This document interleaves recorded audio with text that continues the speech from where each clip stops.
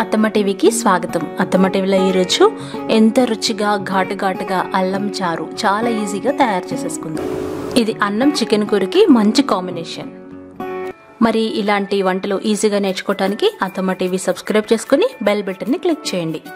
ముందుగా చిన్న మిక్సీ జార్లో 3 రెబ్బల కరివేపాకు, 1 టీ స్పూన్ జీలకర్ర, 1 టేబుల్ స్పూన్ ధనియాలు, 3 అంగుళాల అల్లం ముక్క చిన్నగా కట్ చేసుకొని వేసుకోండి. 2 వెల్లుల్లి రెబ్బలు, 2 ఎండుమిరపకాయలు వేసుకోవాలి. వీటిని మూత పెట్టి మెత్తగా గ్రైండ్ చేసుకోవాలి. ఒకసారి స్పూన్తో బాగా కలుపుకోవాలి. ఇప్పుడు అందులో ఒక పెద్ద టమాటాని కట్ చేసుకొని వేసుకోవాలి. ఈ టమాటా పండింది వేసుకోవాలి. అవసరమైతే కొద్దిగా నీళ్లు పోసుకొని మెత్తగా గ్రైండ్ చేసుకోండి. చూసారు కదా, పేస్ట్ రెడీ అయింది.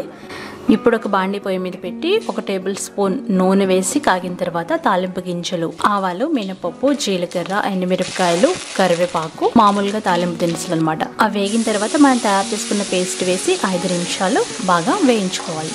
తర్వాత కొద్దిగా పసుపు వేసి మరలా కలుపుతూ ఈ పచ్చివాసన పోయేంత వరకు వేయించాలి.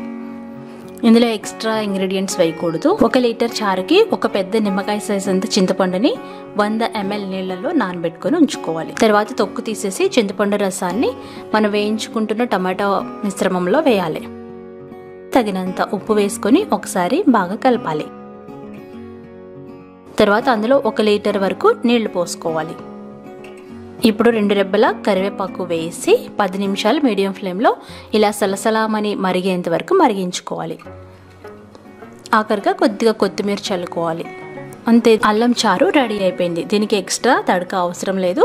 వేడి రసాన్ని చికెన్తో సర్వ్ చేసుకుంటే చాలా బాగుంటుంది. ఈ వర్షాకాలంలో ఈ అల్లం చారు తప్పకుండా ట్రై చేసి టేస్ట్ చేయండి.